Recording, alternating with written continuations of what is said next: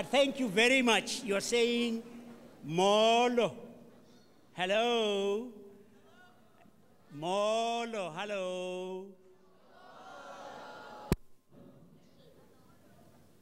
And then you say, Amkeleka, we welcome you, welcome you. You are received, you are received. Thank you. Let me not hold you up too much. I just wanted to tell you a little story. There was a little boy who was fascinated because he saw a man standing at a street corner. And this man was selling balloons. And the balloons were inflated. And he held them with pieces of string. And what fascinated the little boy was that each time this man let go of a balloon, the balloon would float into the sky. Green balloon, white balloon, red balloon, black balloon. And the little boy said, "Excuse me, sir, how come when you let go of the balloon, green balloon, white balloon, red balloon, black balloon, it floats into the sky?" And the man said, "Ah, my boy, it's not the color of the balloon that matters. It is the stuff inside. It is the stuff inside. And looking at you around here, it's just a fantastic reflection of that story. Green balloons, red balloons, white balloons, black balloons, and you all float into the sky. But you know, in so many parts of the world, in this country, but especially in South Africa, there was a time when they said, the most important thing about you is the color of your skin. That determines which school you attend, where you live. In this country, you called it Jim Crow. When people couldn't drink from the same fountains, they couldn't go to the same restaurants. They couldn't attend the same schools until you had people like Martin Luther King, Rosa Parks, who said, no, I'm tired. I ain't going to give up my seat. I'm tired. Can you imagine? Can you imagine? What does skin color tell us about a person that is really important? Does it tell you, if you look at somebody and you say, I can see you are clever? You can't tell from the color of a person's skin. You can't tell whether this is a very funny person. You can't tell whether it is someone who is caring, who is compassionate. I used to say, can you imagine if they said, as they used to say in South Africa. You see, in South Africa, they used to say, this university is only for white people.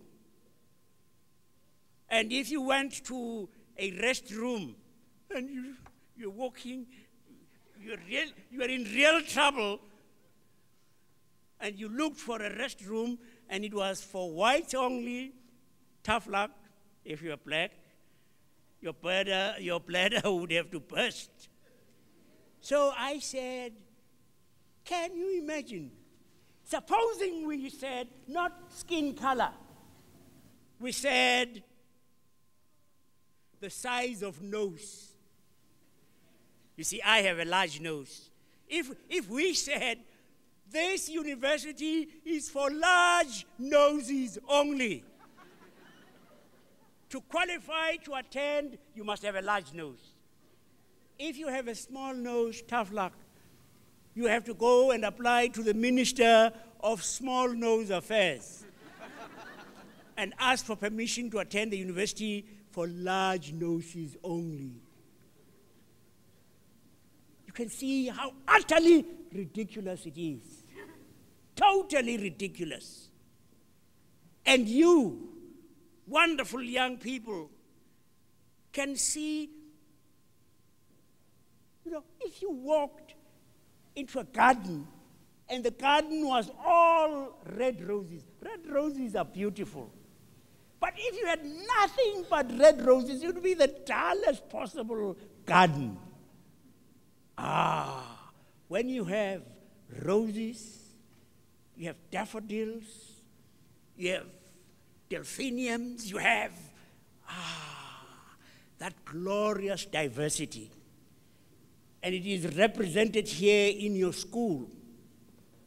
Because you see, God said, I am going to make you different so that you should know your need of one another. No one can be totally self-sufficient. We are made for complementarity. I have gifts that you don't have, and you have gifts that I don't have. And God says, voila, voila. Now they will know. This one will say, I don't have this, you have it. We need each other. We are made for togetherness. We are made really for family. We are different. And all of us are beautiful. All of us are beautiful. Beautiful in different kinds of ways. And so I want to say to you, you have made an incredible start in this school. You have been given an incredible start in celebrating diversity, in being like this orchestra here. They have different instruments, and they are an orchestra precisely because they are different instruments, and then they play together.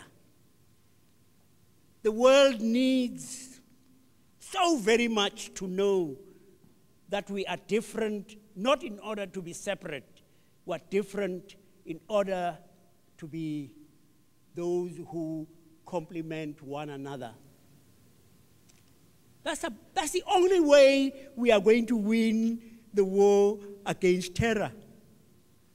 You won't ever win the war against terror as long as there are people somewhere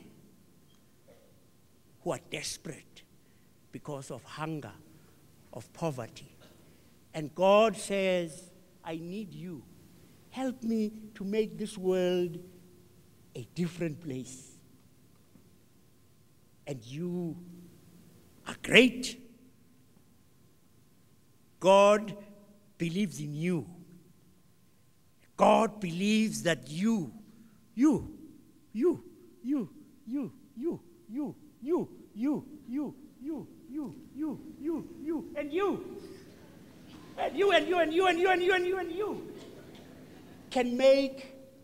will make a difference.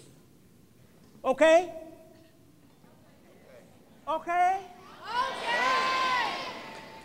Say, I will make a difference. I will make a difference.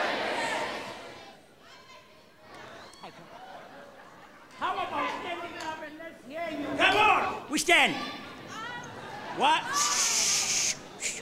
I'm the conductor. You say, after I say 3, then you say, I will make a difference. 1, 2, 3.